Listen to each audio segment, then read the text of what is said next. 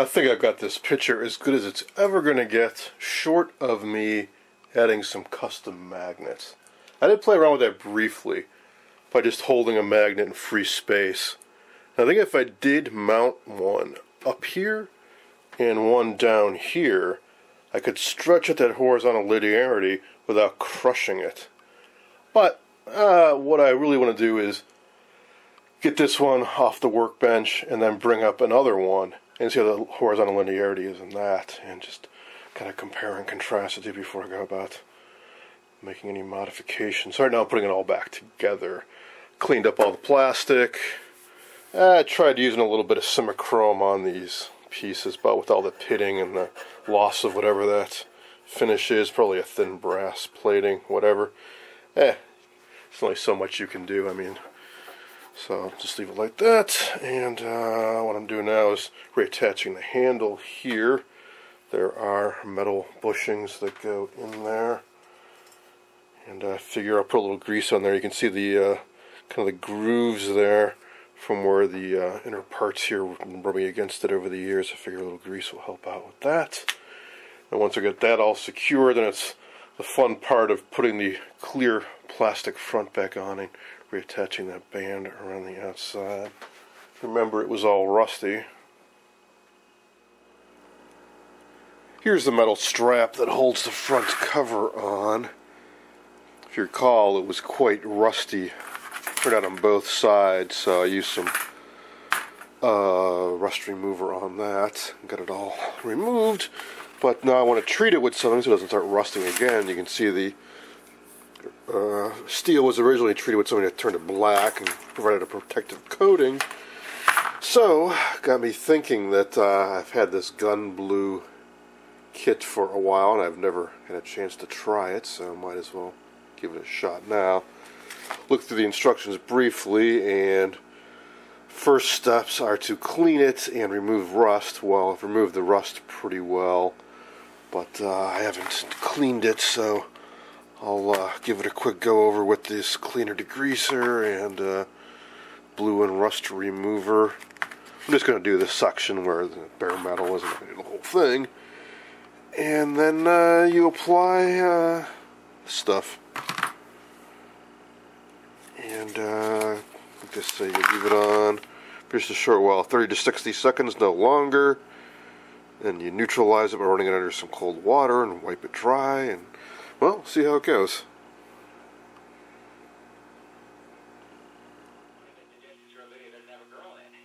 That's not perfect, but it actually turned out better than I expected, never having used this before.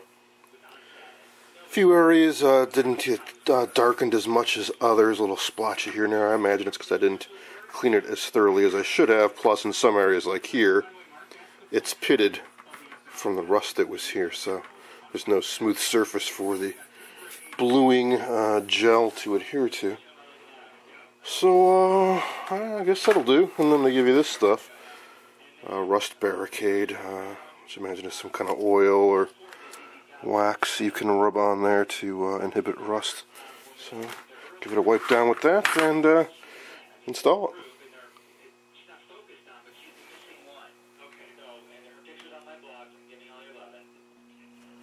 Okay, so I've got one head unit fully restored. Now, what do I do with it? Well, eeny, meeny, miny, mo.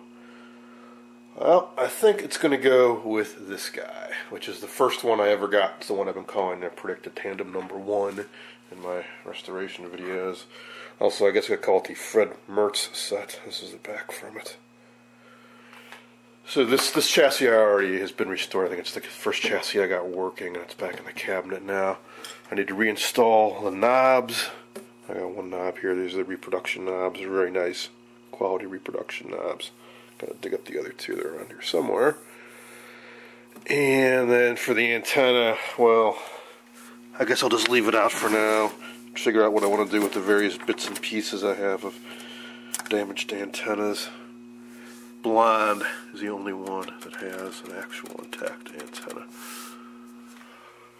I'll pop the back on and let's fire this up for one last look. Well, for one last look at this set, and then Hopefully this one will not be far behind. Here it is, all together, ready for a power-up test.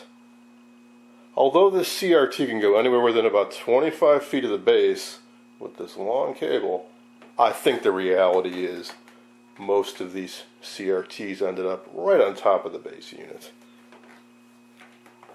Here are those nice reproduction knobs installed. So here we go. So now I can finally see what this channel indicator looks like. It's lit up.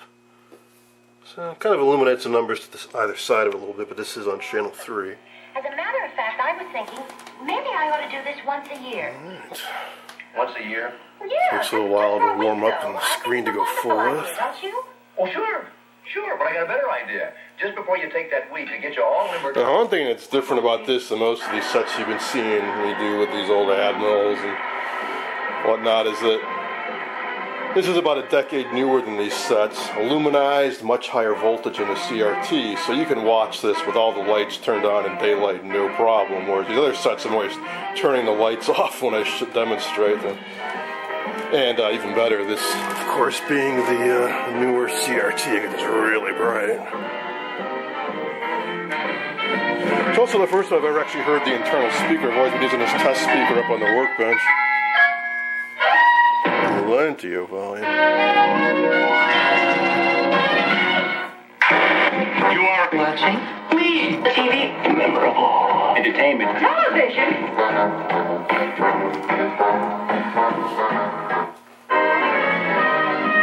The Dick Van Dyke Show.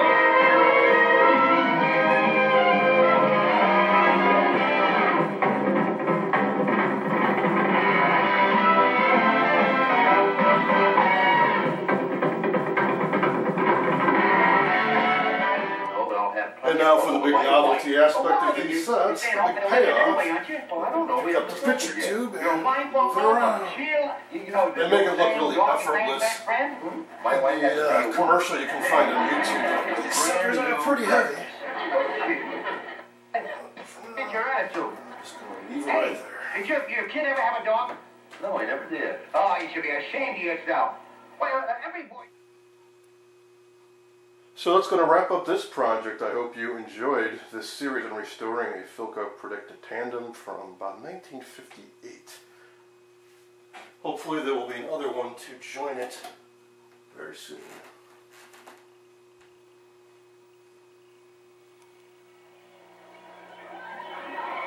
Come out there. This is being ridiculous.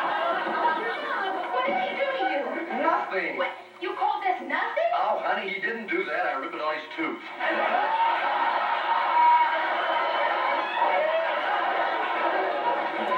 What was all that growling? Well, he's just a noisy eater, that's all. He loves your spaghetti and meatballs.